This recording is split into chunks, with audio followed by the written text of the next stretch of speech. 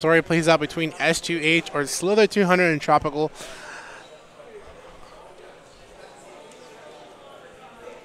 Of course, Slither2Hunter ranked number 20 in the SoCal PR last season. Of course, this season has started anew.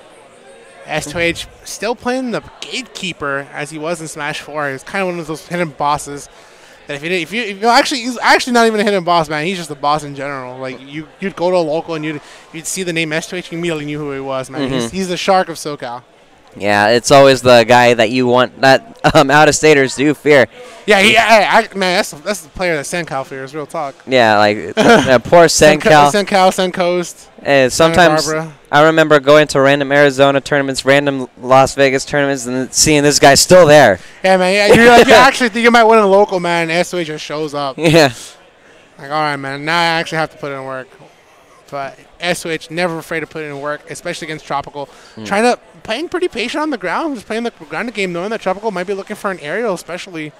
Usually a lot of DK mains like to go for an aerial, a back air, or a possible forward air. Gets the armor there. Got him with the clap and shooting him way off stage. Now, let's see how S2H is going to deal with him off stage. And he has all the tools necessary and actually missing out on that tech from Tropical. It's so hard to actually tech the troll rush, too, and that's why kind of S2H kind of kept like, okay, I'm not going to go low, but if you want to go for a downer, that's cute, man. I'll go for drill rush out of the horizontal plane, and you'll miss a tech for it. And Tropical utilizing all of his projectiles, but he needs to find a way in if he wants to take out the stock from S2H. And it's kind of thing about, like, K-Roll, right? The metagame seems to be really centered around Crown. Oh, great forward salt. And Blunderbuss, but when S2H just has all those jumps from Metaknight, you can just able to move around it, so you have to change your game plan. Crown and Blunderbuss isn't going to be as great as you wanted to, and he's able to immediately hit him before he gets that directional hit from the Blunderbuss. Yeah, that down throw actually gave K-Roll back his crown, so we'll see how Tropical will be able to utilize it. He is off stage, and S2H loves it when his opponent's off stage. I love that down smash trying to cover neutral get up though. Yeah, and I'm telling you, man, your game plan actually has to change. The way you play this matchup, very different than you would play, per se, a Little Mac matchup, right? Meta Knight's just able to move around your projectiles. He's able to move around your up smash, your down smash. So he has the coverage. Oh, great up B. And then he snapped ledge so he could follow it up with the bear. And that is textbook Meta Knight edge guarding coming in from S2H. Oh, S2H getting him with the dash grab, and here comes the damage. Oh, he got the landing too. Yeah, it's not even a lot of damage, right? Like 39%. It's pretty solid. I mean, man, if it would have been 60, now he's at 60, right? Like it would have been difficult. If it was at 60, it's at 60. No, oh, he air dodged off stage. If he was alive, he would have. That's the thing now. Like, hey, man, if you were alive, you would have got more damage. But S2H, nonetheless, plays the matchup pretty keen. But like I said, right, like the metagame for K-Roll, toss your fireball options. When you got a character that actually has like 6 jumps, and just able to go over you right there, cross you up, you spend so much time in that setup that you're getting crossed up, and you need to start looking for, per se, a different metagame in this matchup.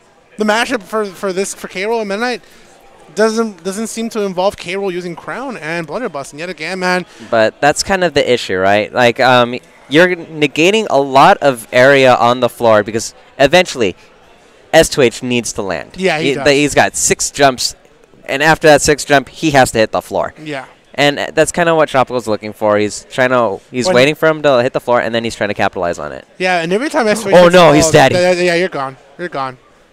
Oh, man. I mentioned it earlier, man. You set up, you take that time to set up Crown and Blunderbuss, the end lag, right? Man, you mentioned he has to touch the floor, man, but S2H, not even touching the floor. Let this man play, and let this man not only hold the controller back air.